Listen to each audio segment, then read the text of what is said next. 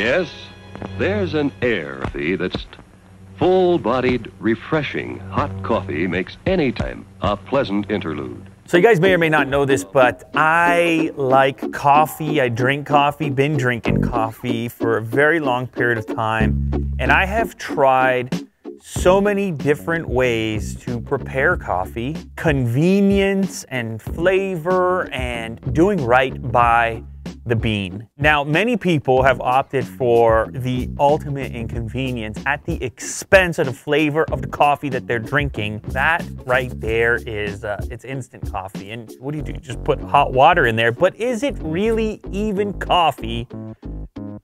I don't know. Harold, is the coffee all right? I'm gonna be showcasing the many different ways to enjoy coffee leading up to our grand finale, which is this device right here. This company, Spinn, reached out. They said, no, we're the ones with the ultimate coffee maker. We would like to sponsor an episode putting our machine up against those other varieties of methods to make coffee. And this is, I've never seen a system like this in my life, which actually spins the water in beans instead of applying pressure. This thing can do espresso, regular coffee, and it will take the real coffee bean in. Let me just set the premise. The reason all this stuff is on the table is because we're gonna make a cup of coffee instant. We're gonna make a cup of coffee Keurig. This is the pod style. This is a convenience compromise. This is so easy to use. You just pop the thing in and boom, you have a coffee. This is a world famous little mini simple coffee maker. It's called a Chemex. You just pour your own hot water over top of your coffee grounds. This is what I've been using for a very long period of time. There's almost zero convenience here, and it tends to be a little bit messier disposing of this. When I heard about how the Spinn machine was dealing with disposal, I got really excited. Because of the spin process, it actually leaves the beans after they've been ground dry, very dry to the point you can just sprinkle them in your garden, which is what they suggest as a fertilizer. So you actually take a coffee, the settings of the machine will adapt to the roaster's intention. For this coffee, I want it to be ground at this coarseness level, and I want the water to be this hot so that you're getting the optimal brew the way that the roaster intended. I am going to make all of these coffees. They will be set up in front of me blindly. Do a secret setup of 1, 2, 3 different coffee cups.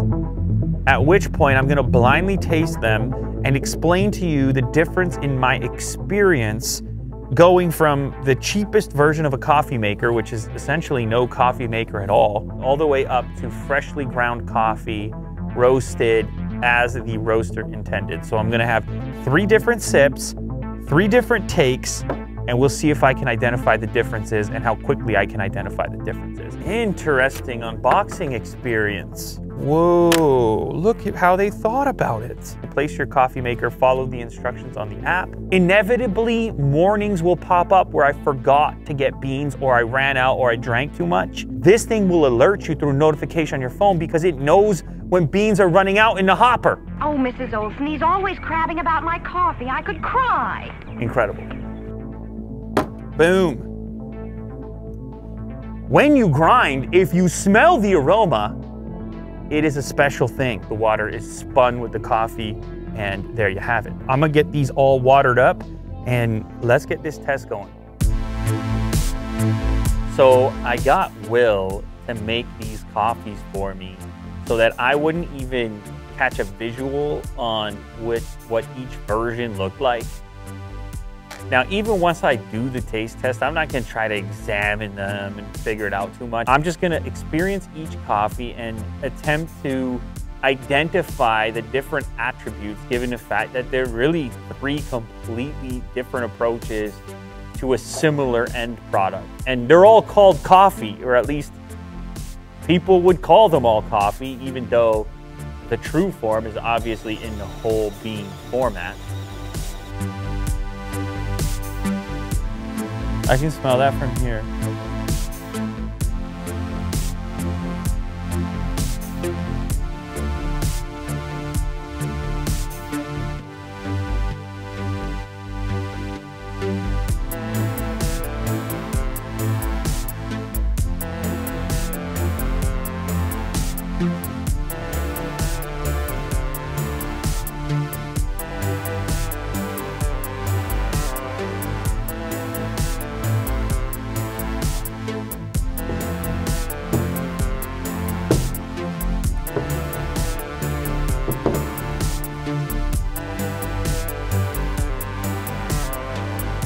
He has used each method of coffee making to create 3 distinct cups of coffee. Apparently, you guys watching this, Will, the camera guys, everybody knows exactly which coffee is which. I, however, do not know which coffee is which. I'm fairly confident I'll be able to tell the differences, but I'm just trying to put all my energy and focus into the analysis of the coffee itself. Anyway, let's go ahead and try this one on the far side over here.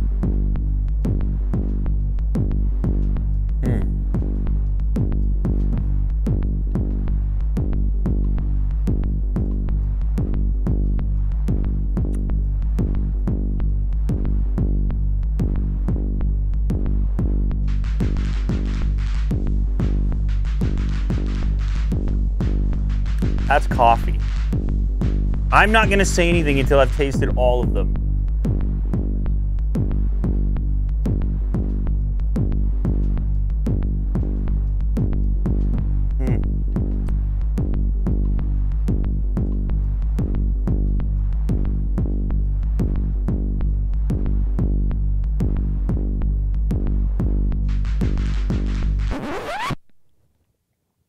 Whoa. Okay. Well, that is not even close. All right. That's not coffee. That's instant coffee. Okay. Hands down. However, over here, these are both coffee. I would call them both coffee.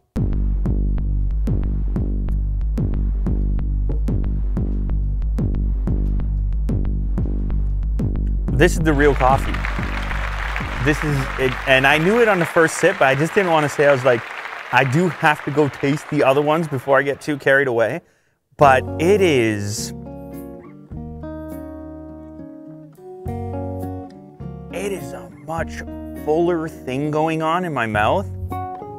I can taste the nuance, the whole bean, like the smell that you get. You know that smell of freshly roasted coffee? Well, it enters your mouth as well.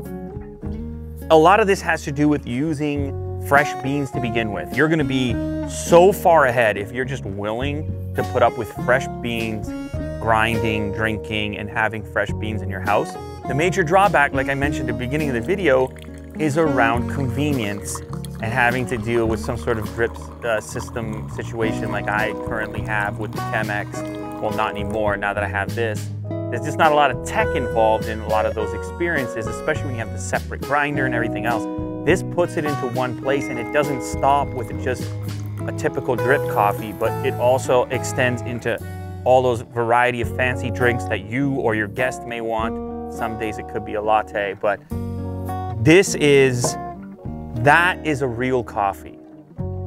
The other ones are, the middle one from the Keurig machine is way better. It's way better than instant coffee. So if you're living on instant coffee, I highly recommend some level of upgrade. This tastes like coffee. This tastes like a special moment every single morning. This tastes like I can't wait to wake up type of flavor. Like that's the difference. That's the difference. This has a special bit of extra on top of it compared to the Keurig machine. The Keurig machine, it's almost, you know what it's kind of like is, it's kind of like when you drink a nice wine compared to a cheap one. It's almost like you can taste the separation between the substance and the water. There's almost a slight texture kind of pickup that you get. This is a thick and full thing. It's fully integrated. If you're a person that appreciates coffee, you would walk up to this table and easily be able to do what I just did as well. It's no surprise. Could I have coffee like this from some other type of setup? Absolutely, but not with the tech and convenience and specifics, like to bring the algorithms into it, to bring the settings supplied from the roaster. As far as the grind is concerned, as far as the amount of time sitting in the water and the spin factor, that's a different level of intimacy between yourself and your roaster. And if you appreciate coffee, then You deserve that level of it. It's f***ing incredible. I don't know what to tell you. You can't put that in, but